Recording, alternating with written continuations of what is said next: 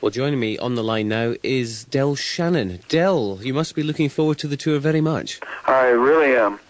It's going to be a great tour, I think. What keeps you motivated these days? Oh, I don't know. I really don't know. Just not doing nothing is kind of silly, and I do what I do, so I entertain. And of course, you're an excellent songwriter as well. How much songwriting have you been doing lately? Oh, well, I had a top 10 last year with Juice Newton in the country charts called Cheap Love, and I just wrote a couple songs I just recorded before I came over here. Now, of course, you're a legend from the 1960s, but how important is it to you to re-establish yourself in the charts in the 1980s? I don't know if it's that important. It's just it's probably important for me. You know, to create. I think I do miss that now that I've been back in the studio. But it's not life or death. You know, it used to be like, man, you got to have a hit. You got to follow it up with another hit, and it was like Hitsville. You know, drive you crazy. Now, if I have one, it's great. If I don't, well, you know, no big deal. You know, I mean, I would like to have one, but it's not the end of the world if I don't anymore. What would you say is the most enjoyable era to actually perform in? Was it back in the 50s and 60s, or is it nowadays? I think both. Both has its. I mean, in the 60s, it was all new and fresh and just rocking and raging. I don't know if I'd want that back again, because you couldn't go eat in the restaurants and the screaming after the show. You were like a prisoner in a way, but now you're quite free. You know, I just come and do my job and go on my way and enjoy the cities, as I must say, in the countryside. What do you think of the music scene as it is in the 1980s? Well, that's probably where it's supposed to be, you know. That's where it went. That's where it is. I don't have to accept it. I'm not down on it. I'm not for it or against it. Whatever it is, and people, it's satisfying somebody's need, so therefore it's fine with me. There's something about the 50s and 60s which is so special, wasn't it? Because you could actually get involved with the fans as well. That's right. Yeah, there's a whole thing, you know. Going in and cutting a computerized record, you know. I just don't hear any voices today. I just don't hear any Roy Orbisons or Dion's. I don't hear any, or even Mick Jagger for that matter. I just don't hear any distinct great vocalists out there. I miss that. I hear a lot of studio stuff that's done in the studio with sound. And that's fine, you know, for me. But for me, I think it's back to basics, you know. That's for me anyway. That's where I like to hear music. It's where I can hear a real drum and a real guitar and not too much synthesizer, although I probably introduced the synthesizer years ago with Runaway. That's right. So I really have nothing to say, you know. I'm sorry where it led, but where it led, some of it's good.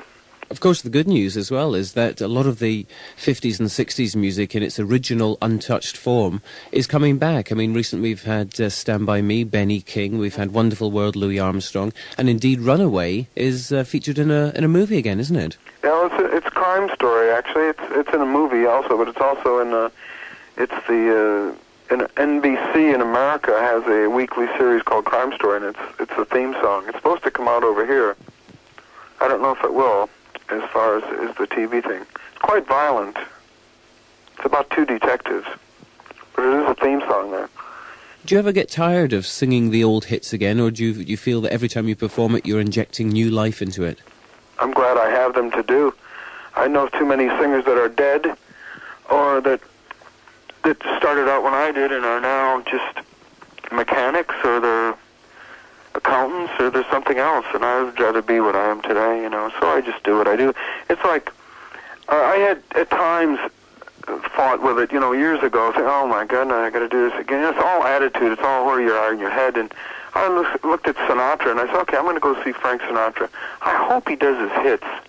And he did. He did all his hits, and it was great, and his hits are like, God, 40, 50 years old. That's right. And they're still unbelievable, great to hear them and to see him do it. So I figured, well, my era, the people probably want to hear the hits too, and I'm sure they do, because I've been over and seen artists come over with violins and do all kinds of different songs, and people don't want to hear that, you know.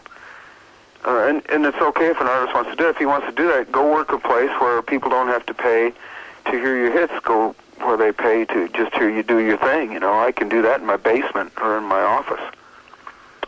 When I'm being paid for a job, I'm being paid to do my hits, so I do them.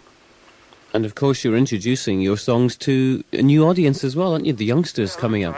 You know, I guess I don't have to tour. I mean, I'm contemplating going to Australia in September. I really don't want to go, but something in me, you know, when an agent calls, says, come on, we'll give you this, we'll give you that, you can have this. You know, it's quite a nice life, really. Mm-hmm. Do you enjoy the nostalgia, all the meeting up with all the artists from the 50s and 60s? Because they're still around, a lot of them. Yeah, you know, Jerry, I've worked with Jerry before, and I'm now with him, and it's good to see him. He's a jolly good fellow, and I just was in the studio with George Harrison and Jeff Lynne and Tom Petty. They did a little background singing for me on the record I was cutting.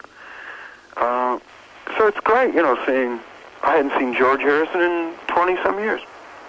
And he came and popped in one night about midnight, him and Jeff and Tom Petty, and sang a little background on one of my records. It was quite fun, you know, it's just fun. It's back for me to have fun. Like, I'm working now with the Marmalade, and it's a great group, you know, and it's just great to walk on stage and do the songs and do my work. Tell us what your favourite ever song is that you've recorded. Is it Runaway? Well, it's one of them, only because it established me, I guess, and it was my first record. I liked a song I did, I Go to Pieces, which I wrote for Peter and Gordon. I think it's one of the best songs I wrote, and Keep Searching's another one that I like quite well. Can you cast your mind back to the time you were actually recording Runaway for the very first time, and in particular that synthesizer piece, which is one of the best synthesizer breaks in rock and roll? Yes, it truly is, and that was done by Max Crook. He has half the song. I gave him half the song. I mean, he deserved it for that incredible synthesizer break, which is, I can still remember doing it, yeah. We did 4 songs in 3 hours. We did 2 of his and 2 of mine, Runaway and Jody, and I did The Snake and some other song that Max did. And that's how he recorded in those days, and it was, I think, 3-track or 2-track. So it's very simple. You just basically went in and did it and went home. Well, it will certainly stand up as one of the all-time classics. Del Shannon, thanks very much indeed for joining us. All the best for tonight. Great. See you later.